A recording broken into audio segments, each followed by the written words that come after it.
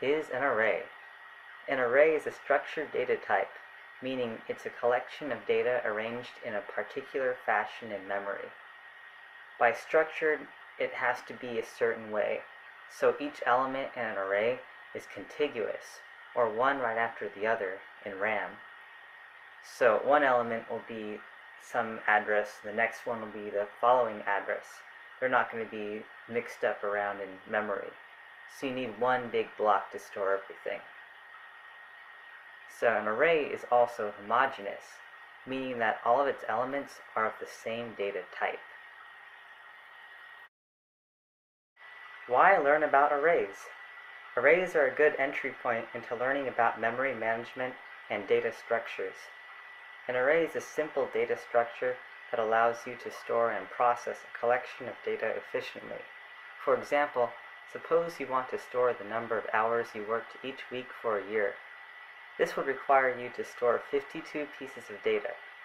It would be tedious to create 52 variables for each week of the year, so instead you could simply declare an integer array of 52 elements. Then you could use some kind of loop to enter your information. What is a pointer? Arrays are also a good way to learn about pointers. A pointer is a special kind of variable for holding a memory address.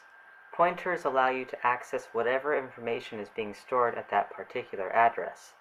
You can do this using a dereference operator, which looks like a multiplication symbol or asterisk in C++. The reference operator, on the other hand, looks like an and symbol or ampersand, and is used to get the address of a variable. Here's a simple demo of what pointers can do. In this example, p is a pointer to some int variable. The data type of p is not int. Its data type is a pointer to an int. The star symbol means this is a pointer. So if you output the contents of p, you will get a memory address. Now let's declare an int variable called q. Q contains the value 23.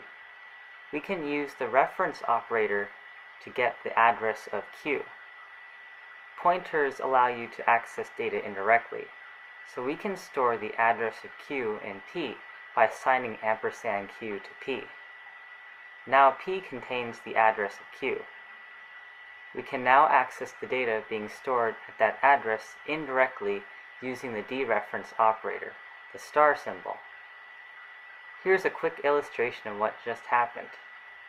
We assigned p to q by storing the address of q inside p using a reference operation. We were able to indirectly access the contents of q using the dereference operation. How are pointers and arrays related? Every time you declare an array, you are using a pointer.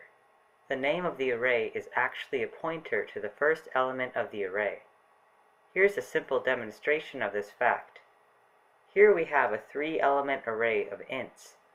Using the square brackets, or indexing operator, we can access the contents of a certain location of the array.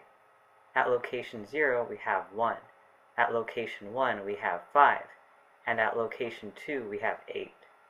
What do you think will happen if we output the contents of nums without the square brackets? Will we get all 3 numbers? Will we get 1 number? Will we get an address? Let's see. If you guessed that nums contains an address, you are correct. Since nums is the name of the array, it can be used as a pointer to the base of the array, or start of the array. If you increment the pointer, you can access the next element in the array. So let's set p to hold the address inside nums. Now p points to the same array as nums. Now we traverse down the array by incrementing the pointer p. We can access all the elements in the entire array using pointer arithmetic.